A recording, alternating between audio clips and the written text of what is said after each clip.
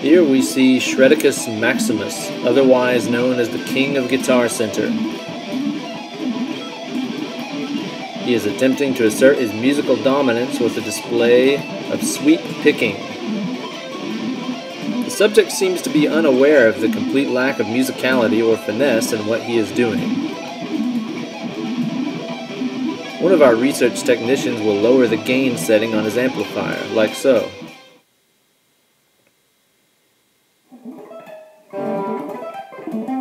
Shredicus Maximus seems to realize that underneath all that distortion, his sweep picking is actually a pile of shit. You poor fool. I'm Ben Eller, and this is why you suck at playing guitar.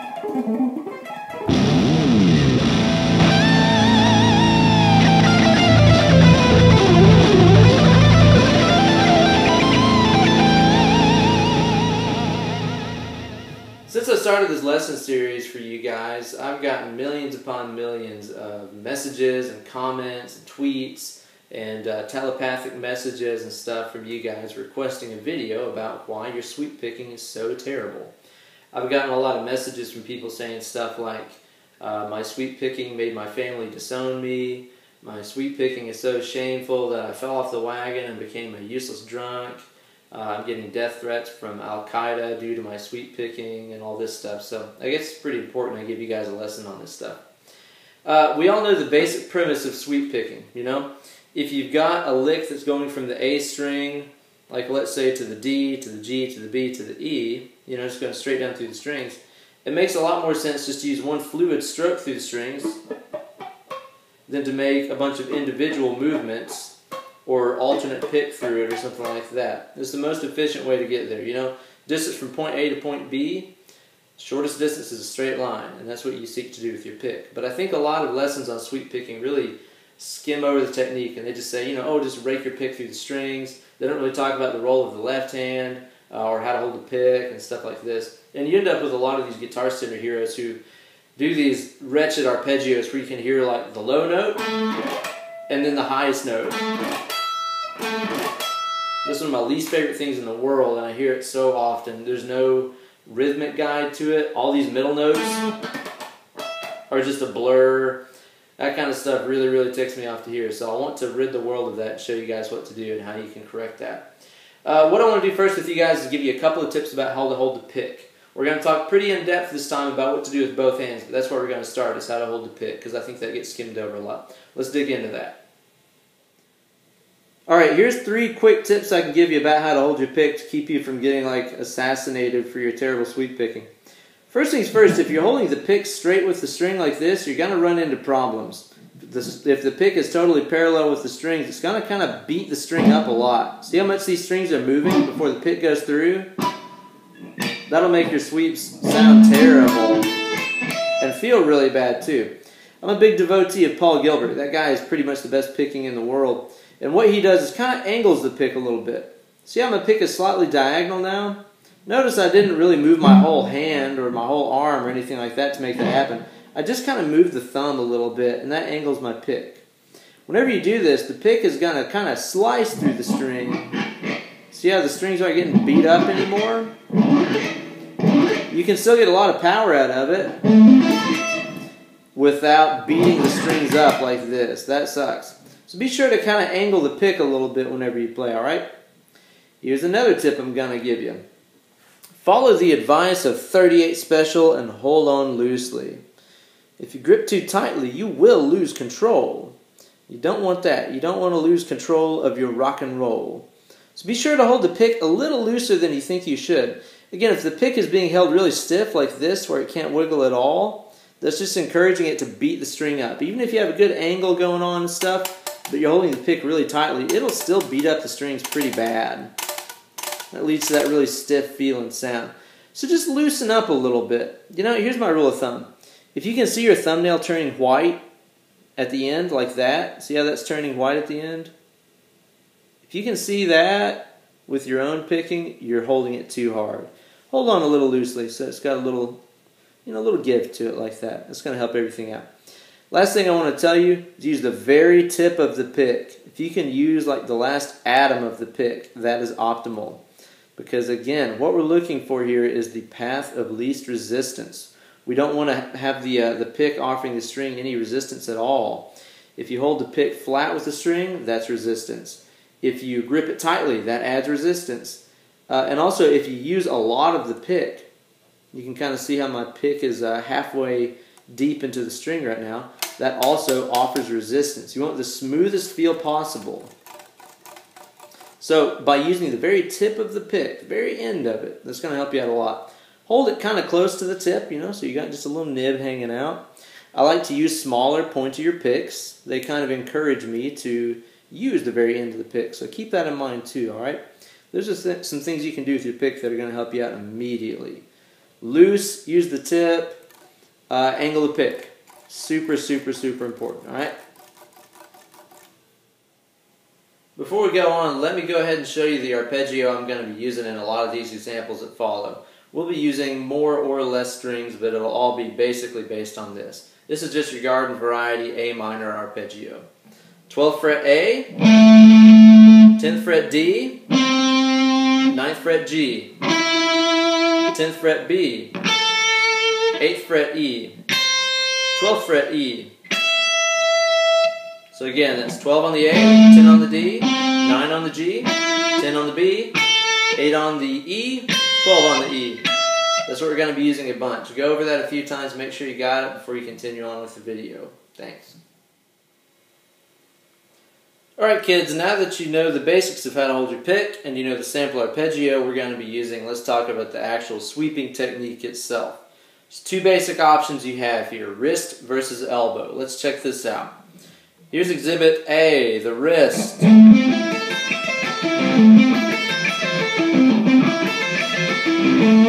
Notice my elbow and my shoulder never really moved when I did that. It's all the wrist controlling the hand, you know? The wrist is what's controlling the pick. A lot of players do this. Yngwie Malmsteen uses the wrist. Your mom uses the wrist very effectively. And that seems to work for them. So if you find that that's more effective for you, go for it. Just use the wrist to control all your motion. I like to use my elbow whenever I sweep pick. You'll notice a lot of other players do that too. Matthias Eklund from the band Freak Kitchen, amazing guitar player from Sweden. Check him out. We tend to use the entire arm whenever we sweep. The wrist doesn't really do much. The wrist stays pretty well just kind of relaxed and straight. And the elbow guides the pick through. Look at this. Compared to this. That's wrist. Here's elbow. Oh, let's do that again. There you go. I tend to use my elbow more because I equate sweep picking with kind of like a really slow strum. You know, that's a slow strum on a chord. That's also basically the same motion I'm going to use whenever I sweep pick through an arpeggio really fast. Same idea. Whichever way you go with, the wrist or the elbow, what you're going to want to avoid is this ridiculous nonsense. This tilting your pick downwards, tilting your wrist out whenever you do down, and then going upwards whenever you go up through an arpeggio. Oh my god, that stuff sucks, man. Absolutely horrible. There's no reason to do that. You don't do that when you strum. So why do you do it when you sweep pick? Just knock that off. If you're holding the pick right, you should be able to leave the way you came. You know, you went down this way, you can go back up that way too. You don't need to do this ridiculous stuff. Watch Jason Becker, watch Jeff Loomis, watch Yngwie Malmsteen, Mohamed Sousamez, any of those guys. You will not see any of this ridiculous twisting nonsense. So just don't do that. It doesn't serve any purpose. Keep your pick straight, you know, keep your wrist straight and stuff. You'll be fine, all right? Now, I want to show you the real secret to success here. A lot of lesson videos, I see never mentioned this. It's a concept that I call progressive palm muting. That sounds fancy, sounds expensive. Let's get in and talk about this. This is the real secret to success here. Okay, let's talk about the real ultra mega secret to the picking hand here that is going to get your family to finally reclaim you. It's a concept I call progressive palm muting. Basic idea is that you're taking that palm muting technique that you've used in all those Metallica songs and gradually moving it lower and lower through the strings to cover up all the strings that aren't being played at that moment. Here's the quickest way I can sum this up.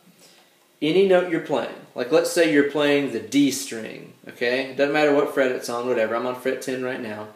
Let's say you're playing the D string. The strings above it, in other words the E and the A, should be palm muted back here. I wish I had like an X-ray camera so I could show you here where my palm is touching the strings. I'm touching the E string, I'm touching the A string, but I'm not touching the D string because I want you to hear that one. The idea here is I'm always muting above whatever note I'm fretting. Okay? Let's take this A minor arpeggio and outline what this hand is doing, one string at a time. The first note that I play is on the A string. The low E is being muted by the back of my hand. The next note in the arpeggio is on the D. Now, the E string and the A string are being muted by the inside of my hand. Here's the top three notes. A string, D string, G string. Now that I'm here, these three strings all being muted by the picking hand. You get where this is going? I move on to the B. Now I'm muting the G. I move on to the high E. Now I'm muting everything except for that string. That is vital. Absolutely vital. Even if you have great picking technique and you have great fretting technique, and we're going to get into fretting technique here in a second, if you don't have this progressive palm mute going on, here's what it'll sound like. Here's me doing the good muting I'm talking about. Every note's loud and clear. You're not hearing a bunch of fluff you're not supposed to hear. Here's me not muting, me just floating above the strings.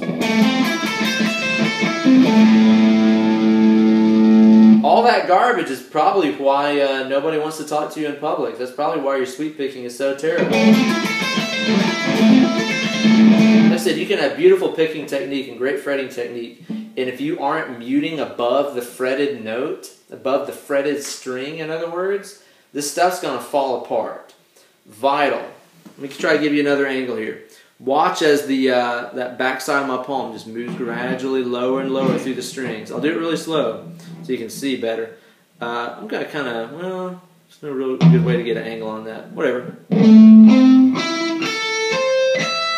See how the hand moved down? And on my way up, it's going to uncover the strings.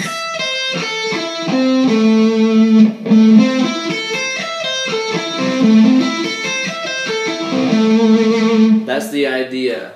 Vital. You must master that progressive palm muting technique. Always muting above the string that you are fretting. I can't say that too many times. Get that down. Let's talk about what your fretting hand is doing over here. Dingus. Okay, so you've got your picking hand worked out. You know how to hold a pick. You're either using your elbow or you're using your wrist, very much like your mother does. You're doing that progressive palm muting thing. You're good. So let's talk about the fretting hand and its job. That's half of the equation here anyway. Okay, whenever you're sweep picking and playing notes here with the left hand, you don't want the notes to overlap like Tom Cruise's teeth in the 80s. That sounds ugly, like Tom Cruise's front teeth in the 80s. Don't do that. Nor do you want the notes to have big gaps between them, like Madonna's teeth.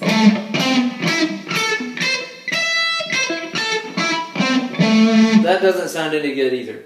You want every note to be like just butted up to the next one. You know, they should be so close together you can barely slip a piece of paper in between them, but not so close that they overlap. They've got to just be like this.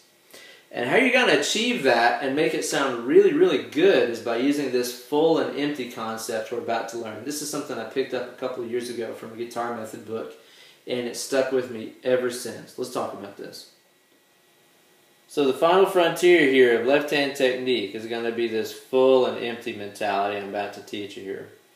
Here's the deal. Even if your picking is fantastic and your fretting is really good and stuff, if your fingers are like jumping off of every note after they're done, going to sound out of control. Look, if you're playing an electric guitar and you're using overdrive on your amp and stuff, it's really easy to accidentally do pull-offs. And if your finger is running away from the string after it's done, it's just basically doing pull-offs on all your strings. Doesn't matter how good the muting is, it's going to sound sloppy. I think that's the reason why you see a lot of guys on, on YouTube and stuff putting like hair bands on their strings and stuff. It's to keep those accidental pull-offs from sounding out. If you're good, if you're on top of your game, you don't need to hide behind a hairband, okay? You never see Yngwie do that, so we don't need to either. You just got to get in control of this hand. Here's how you're going to do it. Full and empty. Whenever you're fretting a note, like let's say the D string here, fret number 10. You're pushing down on it, right? Your finger is full of energy. You're contracting the muscles to make that happen. I'm putting force down on the string. Now, whenever I don't want to hear that note anymore, like when I'm going to the next note in the arpeggio, I don't need to use more energy and make this finger run off from the string and get away from it like that. You hear how that caused a pull-off to sound out? Terrible. Awful. That's why you haven't gotten a birthday card from your stepdad in like years. Okay. How to combat that is using this emptying technique. Here's the deal. I'm full. I'm going to empty the energy out of that finger. Do you see that? I just relaxed. I'm full of energy. Now I'm going to empty it. That's it. You loosen each finger after it's done. After the note is done, you loosen. That's so vital, man. This serves two purposes. For one, it conserves a lot of energy because the more you're flailing about with your fingers here, the more energy you're using up. And also, most importantly, whenever you loosen up off a string like that, it effectively mutes it. You're muting that string out just by laying that soft finger pressure on it.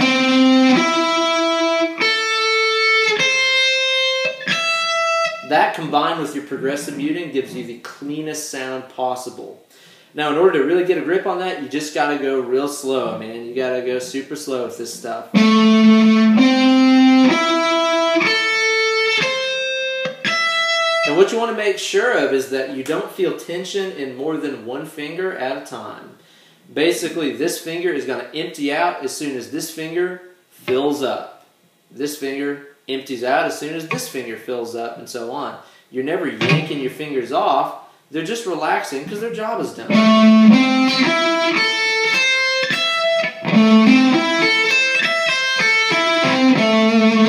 You gotta go super slow, which kind of sucks because sweeps really only sound cool if they're really fast. You never hear any solos that have that in them. So you got speed in mind, but it's gonna be a while before you get there. Practice this slowly. Do this filling and emptying technique really slowly and carefully, like what we're talking about here. And your stuff is going to sound incredible by the time you get it sounding fast, alright? If you want to know the best way to practice this stuff, it all starts with your tone that you're using. If you're playing through like a line 6 spider on the insane setting with the gain totally maxed out and like tons of delay and reverb on there, you're not doing yourself any favors. Yes, it makes you sound better or whatever, but that's not what you want.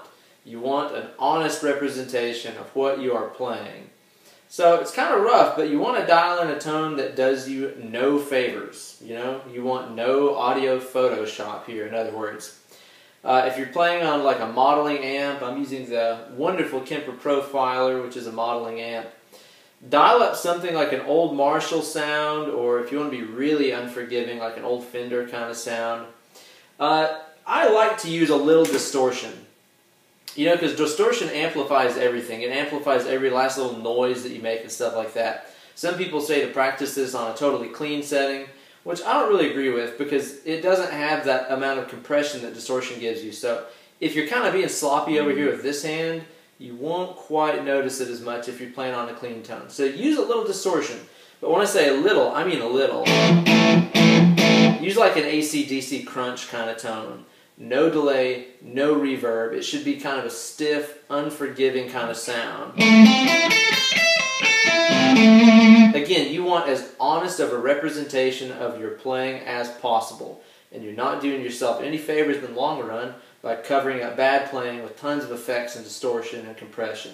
So dial in something that you don't really like playing on. It'll benefit you in the long run. And lastly, practice on your bridge pickup. It's the loudest, most obnoxious, revealing pickup that you've got. So use that one. If you can sound good on that pickup using a really low gain, unforgiving tone, you're going to sound sick on anything. Isn't that a pretty guitar? And there you have it. Pretty much everything that you need to know to turn your sweep picking around. Start sounding like a real hoss of a guitar player. Take it slow. Practice the stuff really, really slowly. I think that's the biggest fatal flaw that a lot of guitar players do, is they just try doing this stuff too fast, too much, all at once. I'm thinking about doing a follow-up video to this, talking about some great ways to practice sweep picking, some exercises and stuff like that. So if you guys are interested, I'll do that for you too. Send me a smoke signal, a telepathic message, a tweet, or a YouTube comment, and I'll respond to you, answer your questions or whatever else you got, as well as provide you with more video lessons for whatever it is that you suck at. So let me know what you're having trouble with, and I'm going to help you out. Thank you guys so much. Subscribe to my YouTube channel. Follow me on Twitter at Ben Eller Guitars. That's Ben, E-L-L-E-R, Guitars, plural, like all the beautiful guitars I'm surrounded with right now. Anyway, follow me. Thanks for watching very much. I will see you guys on the flip side. Happy shredding.